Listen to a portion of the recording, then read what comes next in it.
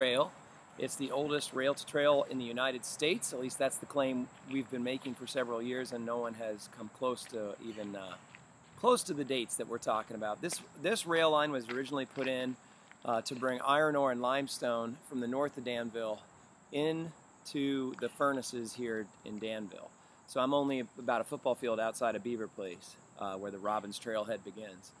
And this would have been a steam locomotive line, and it's on a real slight uphill grade. So in other words, as you're heading to the north and the railroad would have been carrying empty cars, it's going slightly uphill.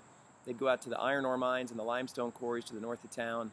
They'd load up, and then they'd have a little assist as it's a very slight downhill grade into Danville. And that continued for several decades. I want to say it was built just before the I want to say it was in the 1860s that this line was put in, and that pretty much ceased by the late 1880s, early 1890s. The local iron ore mines here in Danville were done about 1889. I've never seen reference to any local mines producing iron ore after 1889 for a combination of reasons that I won't get into in this video. But it's possible that the limestone quarries to the north of town still shipped limestone in for a few more years, but it wouldn't have been long. And so this was an abandoned rail line by let's just say by the 1890s, and a group of Danville men got together and formed what's called the Danville Bicycle Club. They actually issued little pins. I've never seen the pins myself, but now and then they do turn up at antique stores and whatnot. It'd be pretty cool to see. And they issued pins, and then they would bicycle the loop back here, which suggests to me that the rail lines and the corduroy railroad tracks would have been pulled up, or I'm sorry, the railroad ties would have been pulled up.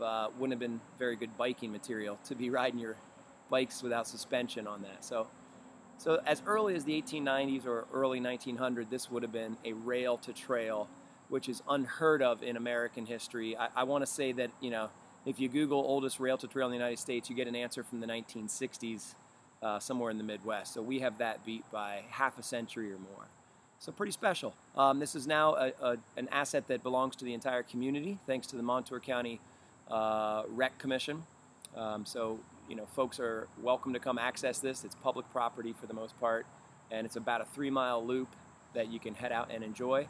And I will encourage you, as you're walking the rail-to-trail here on the wooded part, the forested part of the trail, which is the original line that I was talking about that hauled the iron ore and limestone, watching the soil, now and then you'll see discolorations in parallel fashion, which is basically where there would have been a wooden railroad tie, and when either that rotted or when it was pulled away, different color soil filled in the cavity, and so you get kind of this neat, I've described it as a fossil of a railroad, so it's kind of neat. So that's the story of the oldest rail-to-trail in the United States, right here in Danville, Pennsylvania.